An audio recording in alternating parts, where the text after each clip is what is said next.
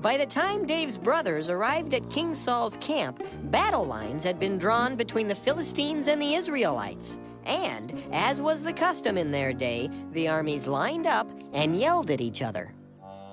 Hello, Israelites! You are pigs, and soon we will put apples in your mouths and stick you in our toaster ovens!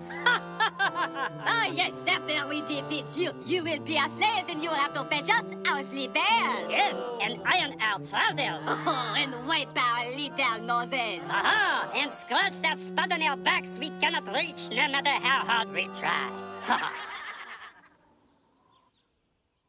Don't you have anything to say? Do you guys have any fried chicken? I've got a real hankering for fried chicken. Yeah, me too.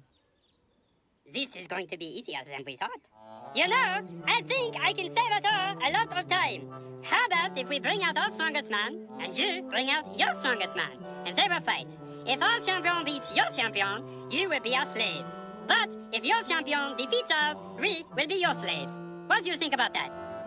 Well, the Israelites were getting kind of tired of the yelling, and the Philistines did seem a little on the small side, so King Saul agreed. That seems like a reasonable idea. All right, we agree. Send out your champion. Hey, Goliath!